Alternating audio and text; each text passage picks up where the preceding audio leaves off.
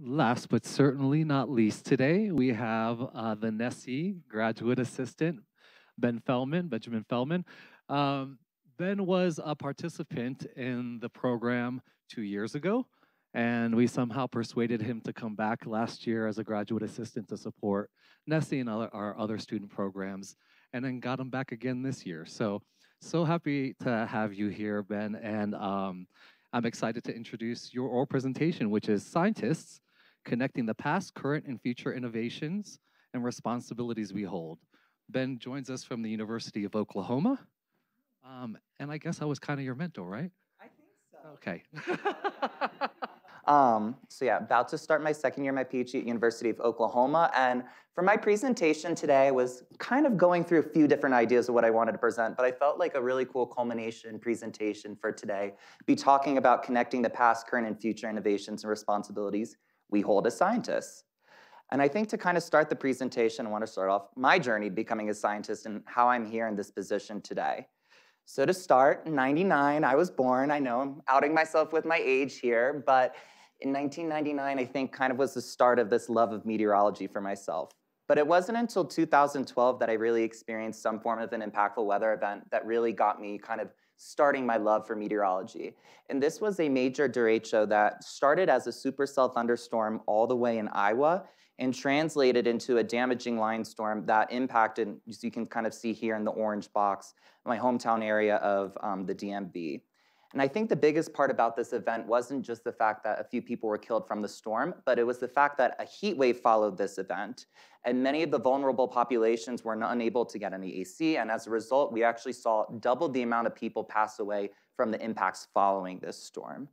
And I also saw this as well kind of in 2018. I was fortunate enough through Millersville University to attend and participate in an emergency kind of disaster relief trip with the university in San Juan, Puerto Rico, about 9 months after Hurricane Maria. And for me, it was a shock to see how much damage was still left 9 months after the storm. But what was really cool is we went to the communities and we told them, listen, we're coming into your country, we're coming into these areas that are damaged. How can we help you? How can we, provide assistance? And kind of going into Indu's presentation, that middle picture there was actually a wetlands area that had mangrove forests. And we learned that the mangroves really do help with kind of alleviating some of this tidal surge. Those mangroves were completely destroyed from the hurricane, and we actually came in and were using machetes that you can kind of see from that picture there to destroy all of those endangered plants that had already grown in those areas, really to help with kind of the preservation, again, of those mangroves in that area. So from this kind of experience, I graduated from Millersville, and I learned that I really wanted to get into research and really start my graduate work. And that picture is me of my first day at the University of Oklahoma back almost 3 years ago. And at Oklahoma, I was really interested in pursuing an additional opportunity in research, being able to connect with others. And I was fortunate enough to intern with the NESSI program. We have here our cohort from our first and last day, and a picture of us at True Colors. And I think that kind of leads me here to today, where from my experiences of NESSI and transitioning my research and finding a love and passion of working with students, I've now found myself working in social science areas while also being able to support students in ways that I have with NESSI. So that's a little bit about my journey to becoming a scientist. What does the actual definition that we see in a textbook or a dictionary say? So Merriam-Webster Dictionary states that a scientist is a person learned in science and especially natural science, a scientific investigator. We love definitions that use the word repeatedly in them. But my question for you all is, and I might pick a person or two in the audience, what does it mean to you to be a scientist? What is the first thing that comes to you when you think of yourself as a scientist? Curiosity, okay. You can shout it out, it's fine. Perseverance. Truth-seeking. Responsibility. That's a great one. So within all of this, and kind of the way that I phrase or kind of organize the presentation, I've thought about investigating what it has meant to be a scientist, but specifically a meteorologist or an atmospheric scientist from 3 different lenses. We have what we've learned from the past, we have what we're dealing with right now in the present, and then moving forward into the future, what we are going to need to learn and kind of, evaluate how we're doing our science and what it's going to look like 10, 20, 30 years into the future. So past roles and responsibilities of atmospheric scientists. Well, we needed to start somewhere. Scientists were responsible for creating the science. We were responsible for beginning to generate these innovations and these new discoveries. And this includes weather-specific innovations that have helped advance our understanding of the atmosphere. So let's kind of go through like an example or two of this. So we're going to go all the way back to 1946, and this is when the first WSR-1 radar was actually invented. These came into, I think, usage during World War II, but we saw them really being implemented from a meteorological standpoint in the 40s and into the 50s. Now, throughout time, we've continually innovated and tried updating these products in order to get them to more of what the science, what we want. And we've seen this progression. In 1991, the NEXRAD radar system, which is a system of hundreds of radars across the United States, was implemented. And so in the past, we had really been working toward creating these new projects to help define and kind of identify the science and what we're dealing with in meteorology. Now, as our current role of scientists, we still hold that past responsibility of advancing the science. It's a little bit harder because we've done a lot of research to kind of answer these questions, but there's still things in this present day of age that we're still trying to answer. And kind of tying into the work that I do within my research at the University of Oklahoma, scientists, especially over the last 10 to 20 years, have discovered a gap of predictability in the weather and climate forecasting at the subseasonal to seasonal time scale. So you'll see from this plot here, let's see if I can get the laser working. There we go. So on the left here, we show the time scale of prediction of weather. We do a great job of predicting weather 1, 3, 5 days out, kind of decreases as far as 7 to 10 days in advance.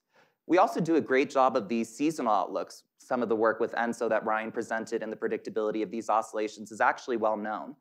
But we found recently that there is this lack of predictability on this subseasonal to seasonal timescale, 2 weeks to 2 months in advance. And it's been a big initiative in this current area of research because certain phenomena such as heat waves, cold air outbreaks, pluvial periods can be forecasted on this timescale. And research has successfully been able to do that. And as a result, we now have these new innovative products that can be distributed and used. So the example that I've shown for you here is one from the Climate Prediction Center of a week 3 through 4 temperature outlook. So research from what we've done in the past to what we're currently doing now has allowed us to be able to forecast kind of what temperature may be looking like 3 to 4 weeks in advance. So helping with the decision making and predictability of what weather may look like.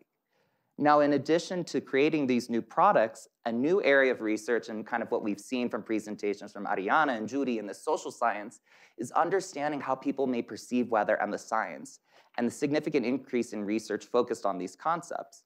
So kind of tying in with a little bit of research I was able to also do along the way here this summer, kind of within my dissertation, I was really interested in studying people's experiences, risk perceptions to these defined subseasonal to seasonal events.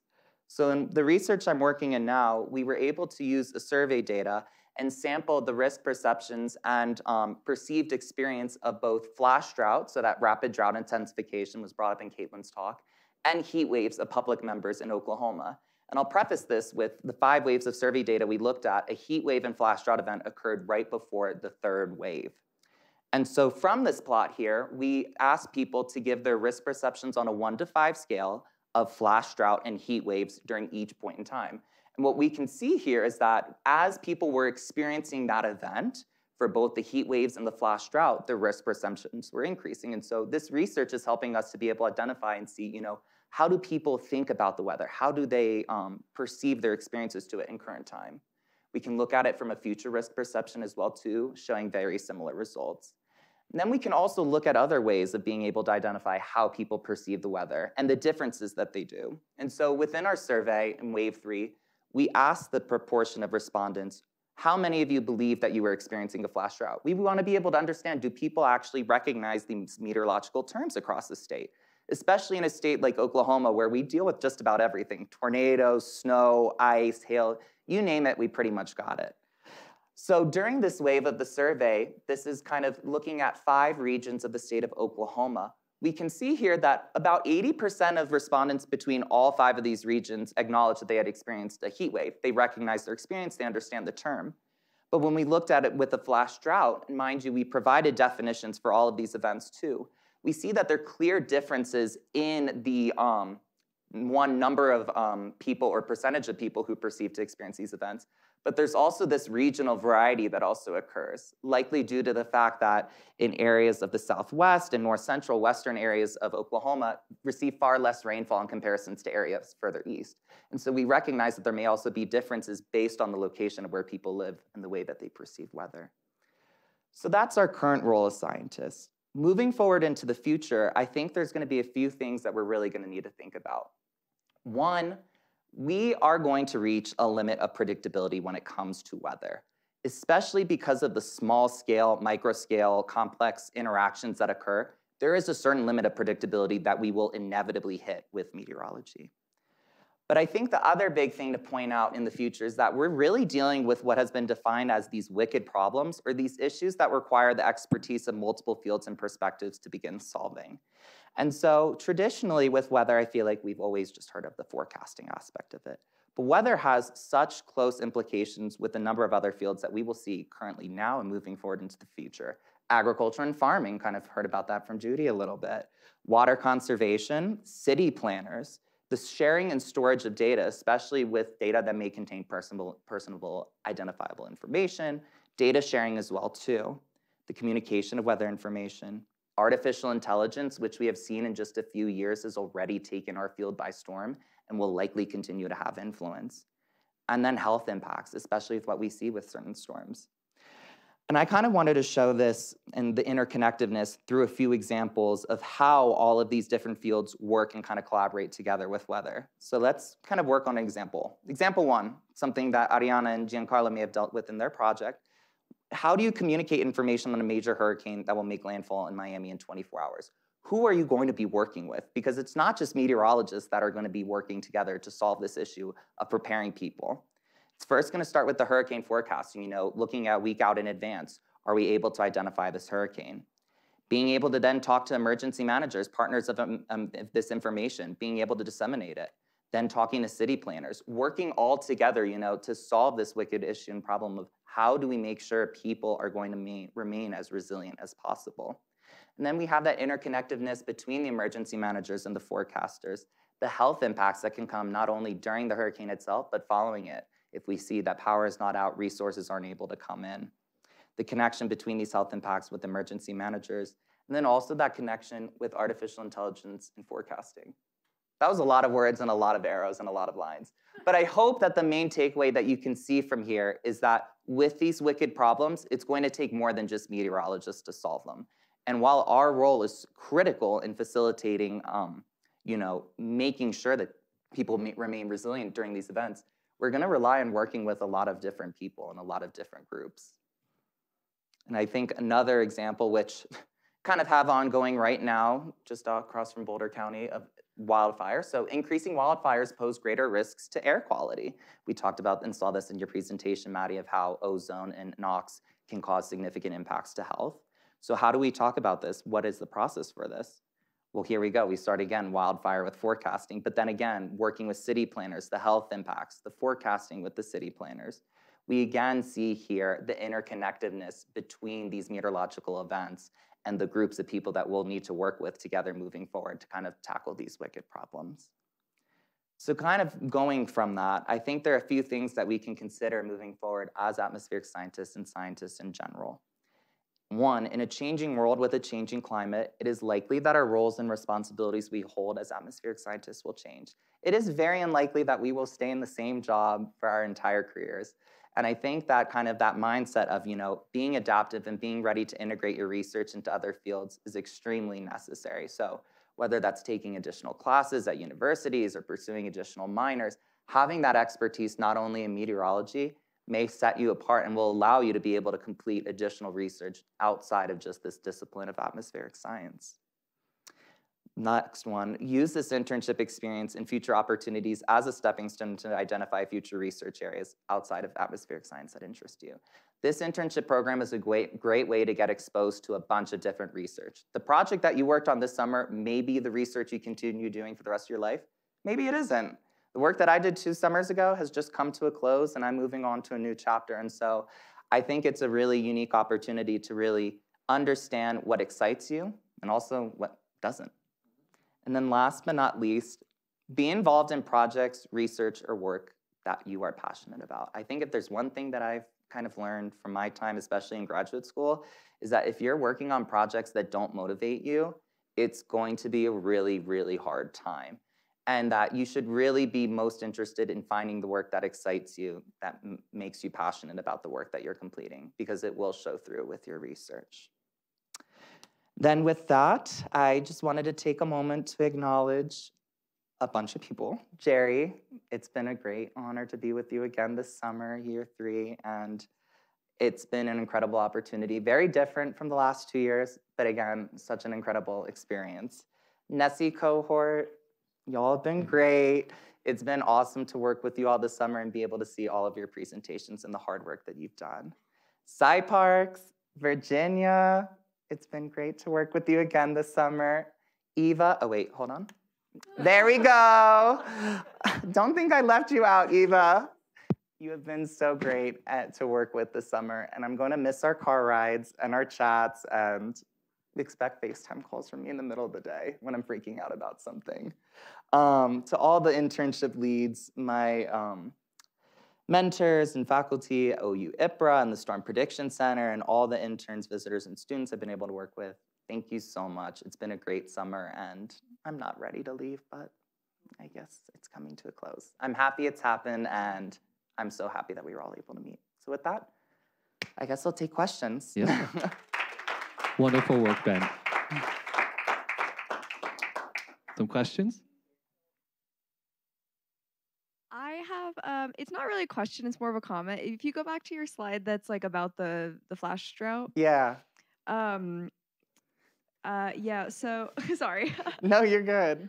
My advisor actually wrote a paper that talks about how, or like concludes that there's like, people feel like events are getting less and less extreme. Like there's like a very much a new normal that's happening. I will send it to you. I think you'd find it interesting. Yeah. I just wanted to like say that because I think it kind of relates. But yeah, there's this risk perception is like things are getting less abnormal to people, I think, as things get more frequent. Yeah, it's interesting because, so in the paper, we look at the risk perceptions for 8 different phenomena. One, just like tornadoes, hail, flooding, snow and ice, flash drought, heat waves, cold air outbreaks, pluvial periods. What was interesting though is the risk perception for tornadoes, which you would think in Oklahoma, was statistically significantly higher than almost all the other risk perceptions. So I guess that makes sense. Yeah, no, but it was interesting as well because when looking at snow and ice and other events that are more of the wintertime aspect, the risk perceptions were between about 2.5 and 3, which on a 1 to 5 scale in comparison to risk perceptions that are above 4 is quite significant. Yeah. So I want to read that article though. Yeah, I'll send it to you. I just wanted to, like, before I forget. Yeah, because this also, mind you too, is just a sample. It's from a survey that's just administered through the state of Oklahoma. So it is only public members of Oklahoma. Okay, yeah. So This might have been like a Twitter study or something. Oh, cool. I don't really remember, but I'll send it to you. Thanks. Other questions for Ben?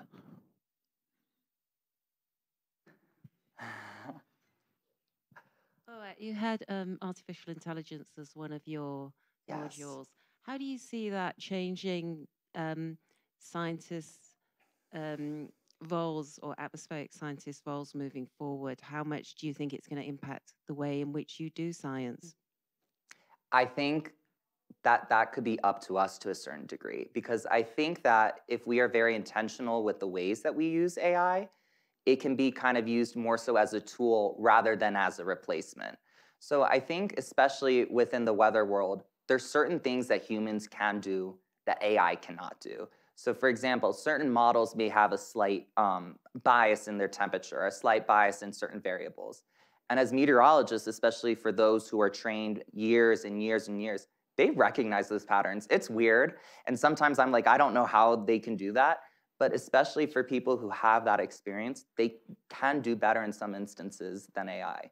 Now, AI, I know from what I've seen, will add a significant amount of knowledge to meteorology. I think that it's important that we use AI more so as a tool, kind of as I was talking about, and kind of to assist us in the decision-making process, not to kind of use it more so as a replacement for us as atmospheric scientists. So I hope that kind of answered your question. It did. It's a tool that you have to use your expertise to check the results. that you're Exactly. getting. Yeah. Okay. Thank you very much. I've seen AI quoting Wikipedia. Yeah. Which doesn't necessarily make it wrong. No. Uh-oh. So I think this question is definitely anticipated. Who's your favorite? No. No, That's horrible. no, I'm No. kidding. I'm kidding. I have an actual question. Yes.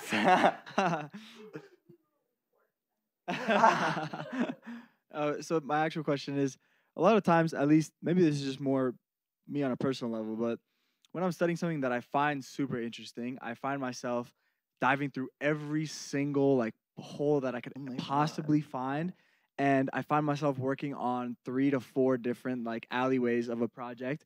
And don't get me wrong, the energy is still there. It's more of just kind of like oh, I wish I could maybe finish this part and then move on. But I don't know. How do you, in your expertise, how have you kind of combated that? In like the last year, I have learned the power of saying the word no. And let me tell you that it is so amazing. But seriously though, I think one of the biggest things that I've learned and realized is there's only so much that you can do before you really do spread yourself too thin, and it kind of makes everything less beneficial for everything that you want to do. And so what I found really helpful for myself is like I will keep timelines of projects, and like, for example, the paper I'm working on with this, like I already have it set out. I wanted a draft done by end of July. I want this kind of finalized by September, October. I want it out for submission whenever. And for me, even just timelining out tasks, you're able to kind of see where projects may overlap, where you may have periods of time where you have 2 or 3 things going on. But the power of saying no and writing kind of and organizing everything that I have was really, really helpful with that, especially with the transition from going from master's research, which was on a whole different concept of like physical mechanisms of flash drought, versus now risk perception, social science. That definitely saved me in that transition this last year. Yeah, say no. I'll try. Fantastic work, Ben. Thank you. Thank you. Well, that concludes 2024 NESSI oral presentations. Congratulations to all the NESSI presenters. 1 down, right?